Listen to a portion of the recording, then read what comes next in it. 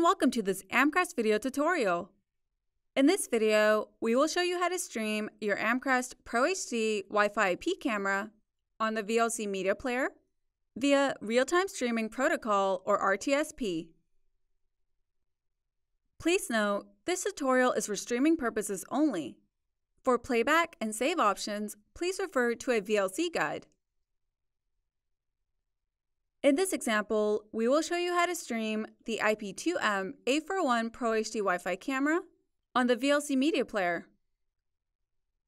Before we begin, please set up your IP camera using the Amcrest View Pro mobile app and set up desktop access for local and remote viewing.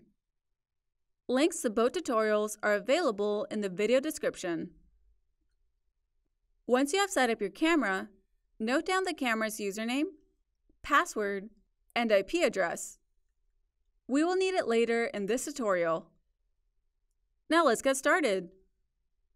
First, launch the VLC media player.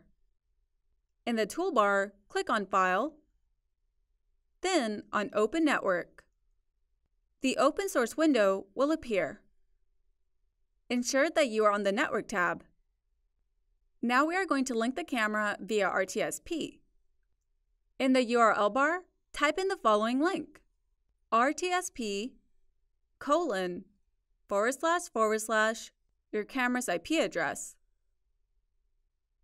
In this example, the camera's IP address is 10.0.17.34. Click on the Open button. The RTSP authentication window will appear.